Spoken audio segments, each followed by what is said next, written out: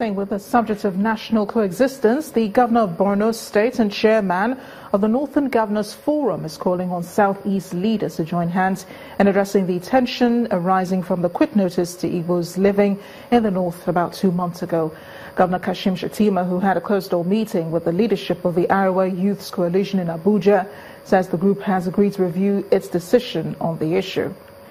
We have formed a common understanding on the challenges confronting us as a people and the solutions to those challenges.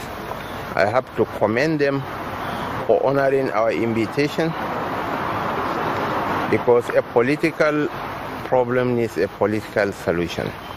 Criminalizing them, harassing them, intimidating them will not find solutions to our challenges. They hold us in the highest esteem. They have agreed to review their decision. We'll follow it up to its logical conclusion. And believe me, without preempting the outcome of their meeting this week, I believe Nigerians will heave a sigh of relief. And I wish to call on the leadership of our brethren in the southeastern part of the country to equally seize the gauntlet, because it takes two to tango.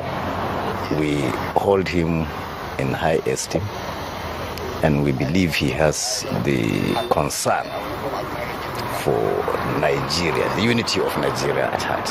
That's all.